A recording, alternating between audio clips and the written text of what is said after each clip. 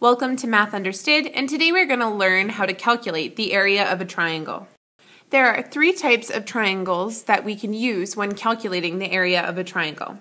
They are right triangles, acute triangles, and obtuse triangles. The following is an example for calculating the area of a right-angled triangle. The triangle we're using has a height of 6 centimeters and a base of 10 centimeters. Because this triangle has a right angle, we can make a rectangle that also includes it, as indicated here. This triangle is half of the rectangle, and the rectangle has the same base and height that the triangle has.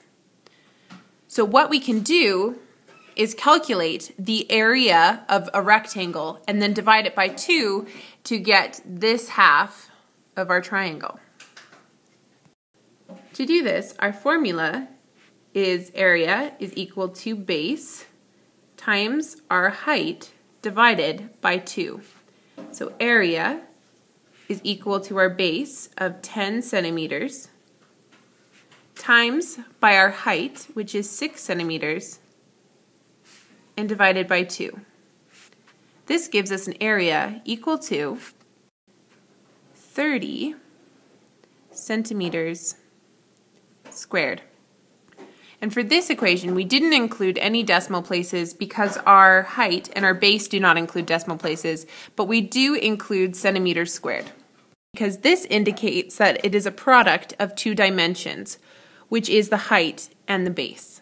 The following is an example of how to calculate the area for an acute triangle. So for this triangle, we have a base of 10 centimeters and a height of 6 centimeters. Now we can imagine the triangle as part of the rectangle with the same base and height as the triangle. We can also imagine the rectangle being split into two rectangles along the height of the triangle. And notice that each part of the yellow triangle is half the area of each of the new rectangles. So this means that the area of the triangle must have been half the total area of the rectangle with the same base and same height.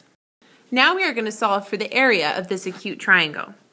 We know that our area is equal to our base times our height divided by 2. So our area is equal to 10 centimeters times by our height, which is 6 centimeters, divided by 2, which gives us an area equal to 30 centimeters squared. Now again, we didn't include any decimal places because our base and our height did not include any, but we still include centimeters squared. Now we are going to look at an example of how to calculate the area of an obtuse triangle. So for this example, we have our base of 10 centimeters, and we extended our base out in order to calculate the height, which is 6 centimeters. It can be hard to imagine this triangle as half of a rectangle, so it can be easier to imagine the same triangle arranged to form a parallelogram, which is seen here. This parallelogram has the same base and same height as a triangle. Now we could rearrange this parallelogram into a rectangle, but we already know that the area of a parallelogram is equal to base times height. Now that we know that an obtuse triangle can be arranged into a rectangle, we can use the same formula that we've been using for the past two examples.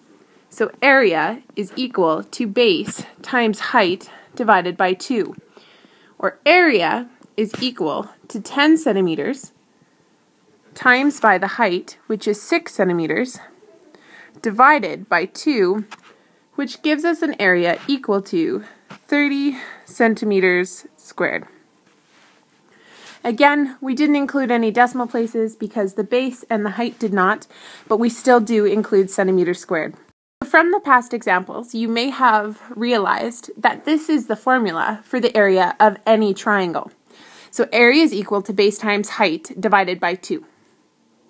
The following image is a summary of what we've just learned. We now know that a parallelogram, or a rectangle, has an area equal to base times height, and that two triangles make up a parallelogram or a rectangle. So when we are calculating the area of one triangle, we times base by height and divide by 2. The following is an example that I would like you to try on your own when base is 4 centimeters and the height is 6 centimeters. I would like you to pause the screen and work through this example. Now that you've had some time to work through this example, we're going to solve it together. So area is equal to base, or 4 centimeters, times by our height, which is 6 centimeters, divided by 2. So our area is equal to 12 centimeters squared. Now again, we have not included decimal places because our base and our height do not have decimal places, but we do include centimeters squared. This is the last example that I would like you to work on, and I would like you to do it on your own when we have a base of 8 centimeters and a height of 2 centimeters. Now that you've had some time to work on this equation, we're going to go through it together.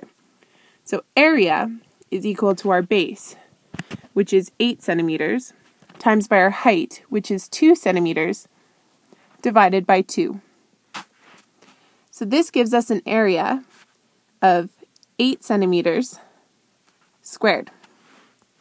Now again, we have not included any decimal places because our base and our height do not have any, but we have included centimeters squared.